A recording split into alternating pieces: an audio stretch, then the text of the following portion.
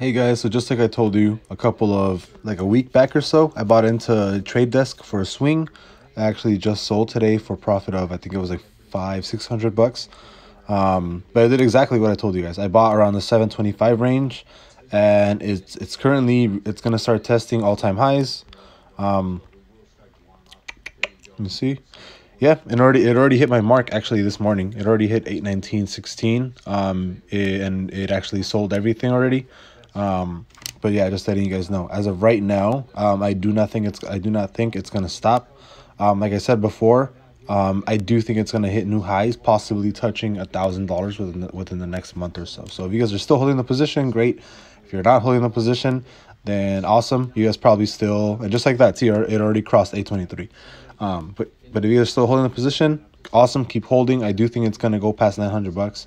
If you guys already sold, like I did, time to find another play.